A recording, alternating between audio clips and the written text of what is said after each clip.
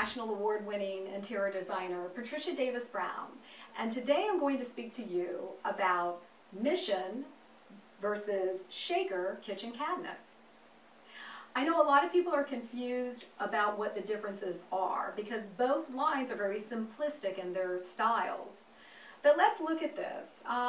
The Mission door style originated in the 1900s, and it was developed by artists that shied away from the ornate decadence of the time.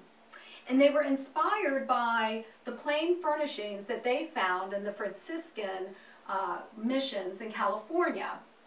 This door style is very much represents that well, and it was made by an Amish company that I use called Dutch Made. The Shaker door is very simplistic, but the differences between the two, you can see that the open-grained wood of the oak really makes this stand out as Mission. The Shaker's a little bit, they use the close-grained wood, comes in different finishes, but it lends itself to be more of a transitional door. So just by doing something as simple as changing the hardware, it can take on a look of a contemporary piece. Or if you put a traditional piece with it, it can be a shaker. Now, the Mission style is a little more rigid, but you can do something to shake that up a little bit like we did here by adding a framing bead and giving it a little bit of a fusion feel to it.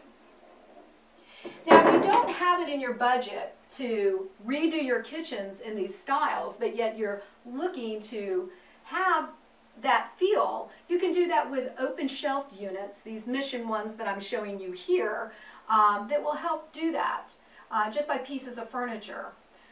Another good way to bring this style into an existing kitchen is by replacing the existing island with either a Mission or a Shaker look. And I recommend that if you're going to do this, that you use a distressed painted rub-through finish.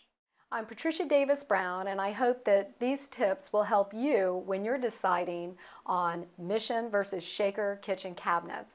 And for more interior design tips, please visit my blog, digthisdesign.net, a blog about all things design.